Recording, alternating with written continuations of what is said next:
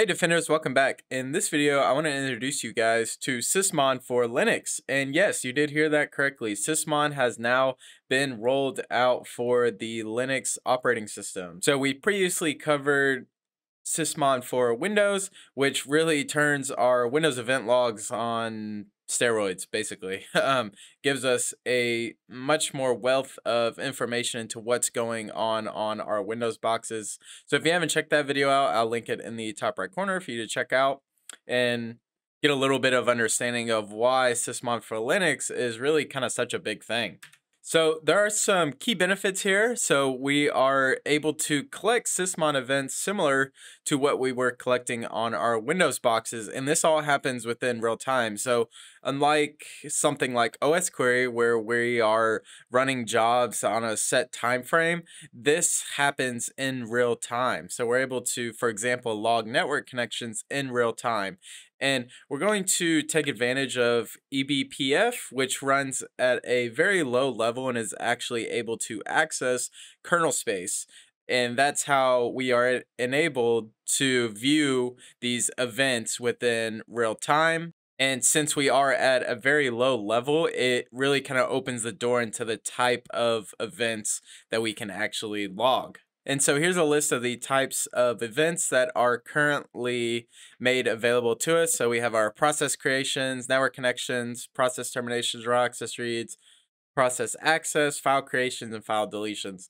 The one thing that we are still lacking on, and Sysmon for Linux is new, so it is continually being developed on by the community. So unfortunately, what I would like to see here are DNS queries. Unfortunately, it's not made available yet. So hopefully in the near future, that will be an event that we can add to our Sysmon collection.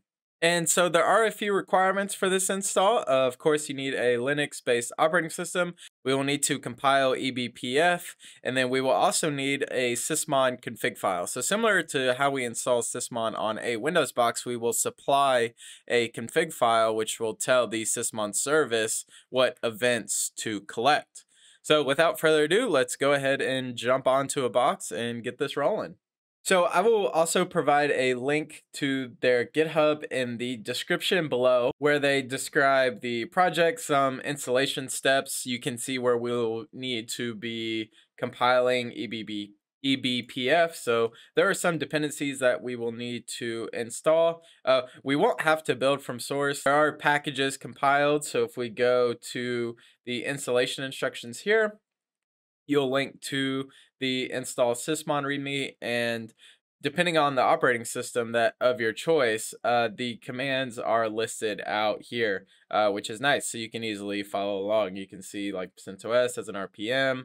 And for this tutorial, I'm actually deploying it on a Ubuntu 20.0.4, and I've already within our GitHub here parsed these commands out for you guys, and as well as put together a config.xml file. And this file I actually grabbed from, and I'll link to this guy's blog as well, but he has already put together a config XML file that we use to tell Sysmon to grab the particular event, right? So you can see our descriptions here, and referring back to the type of events that we collect, you see all those here. But I've already parsed that out for you guys, and I'll include a link to the GitHub here down below so you guys can follow along if you would like. So I'm first going to throw this out to the side, and then let me bring this guy over, and I will go ahead and zoom in quite a bit here so it's a little easier to read. All right, so let's go ahead and go into it. So we're first going to install and compile some dependencies here. So, and again, you should just have to copy and paste. Again, if you are following along, this is on an Ubuntu box, so the installations for some of the various Linux distributions are different, but if you follow along with the install README here, that should get you up and running pretty easily. And I'll go ahead and paste that in. Then I'll run an apt update. And now let's install our dependencies. So go ahead and paste that there. And a lot of these dependencies are requirements for the eBPF, which Sysmon is using under the hood to pick up on network connections, process creations, and things like that. This probably will take a little bit to install, so you just need to be a little patient, but that will finish here. And all right, so now that those dependencies are installed, I'm going to go ahead and cd into my op directory here, and I'm going to copy our wget command to grab a package from Microsoft. We will then go ahead and install that package here. And we will run an apt-get update, and then finally we will be able to install Sysmon for Linux. Oh. And all right, so I got that copied, and now let's install Sysmon for Linux. So I'll ask if I want to continue. We'll say yes. Now that we have the Sysmon package, we need to actually tell Sysmon what config.xml file we want to use. So let's go ahead and open up I'm just going to call this config.xml. You can name this whatever you want. And I will go ahead and copy and paste this block in here. We'll save that out. Now I will run a very similar to command to what you guys have seen in the past. So we'll say Sysmon, and we'll say accept eula-I, and then we will point to our config.xml file. And so our config file has been validated. It is now creating a service for us. And it is now creating a service for us that should be running as Sysmon. So if we do systemctl status Sysmon, we see that our Sysmon service is now running. And we can already actually see some events start to pop through. So we'll go ahead and expand this out. And so now where are our logs being written to?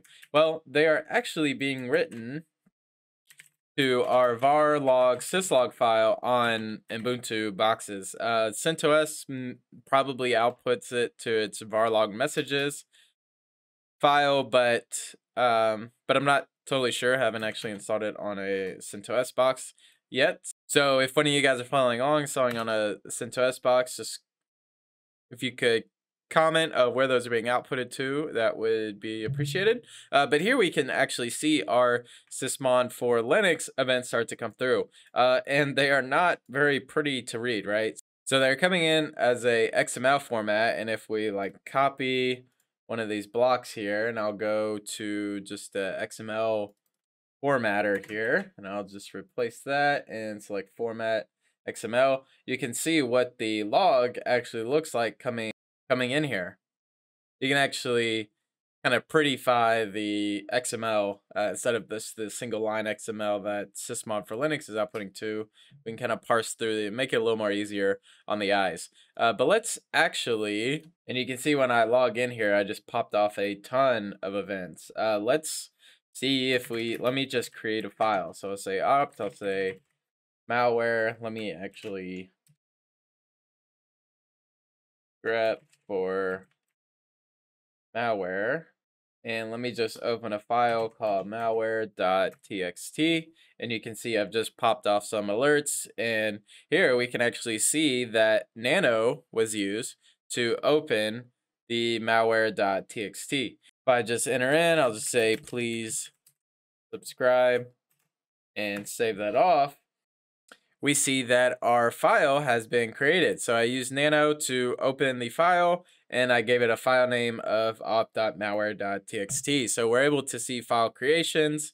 If I do the same to delete the file, and these are all happening in real time, right? So I don't need to wait for a scan to run every hour or wait for my box to be told to collect these events. These happen in real time, which is really nice. So here I've removed the file, and here I've used rm, and we remove malware.txt. Now let's actually see some network connections.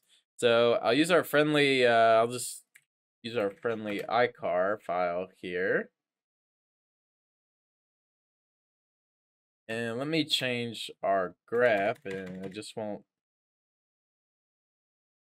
I'll grep for like destination. That should be associated with I'm gonna say destination IP actually. I'll say destination IP, and now let's run a wget out to this icar file here, and let's see what events pop through. So I'll go ahead and copy that address and wget. And now we can see that now a network connection was made out to this IPv6 address, which if we look at our event here, so here we see our wget, we see the user that kicked it off, which is root, which is the user that I am right now. We then see the protocol, so we're using TCP to go out and grab from this destination IP, right? And this is an IPv6.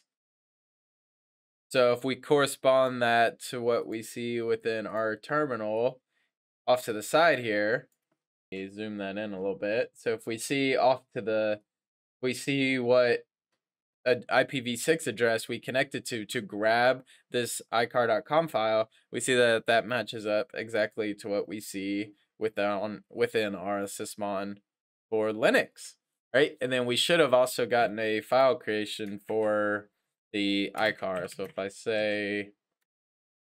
say less, and let me grep for icar.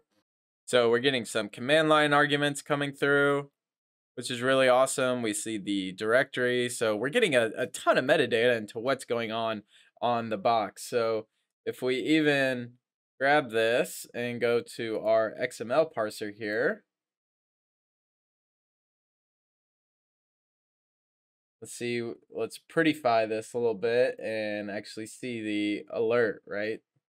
So here we see that our wget binary was called. We get our command line argument, which is awesome. So we can see exactly what was going on the box, and we get some metadata in terms of the op directory is where this command was ran in, the user that ran the command, and really gives us a wealth of information into what exactly is happening on our box at any given time. However, the only caveat is, unfortunately, they don't support a JSON type of output yet. I know that is a feature request that has been asked, so hopefully it's in the works. And this, of course, is very hard to read, and our Wazoo manager cannot actually parse through the various fields here by default. But in the next video, I will show you guys how you can build out a decoder that will allow the Wazoo manager to actually parse through the XML here so that we can actually write them to Elasticsearch and be able to view all of our alerts within Kibana.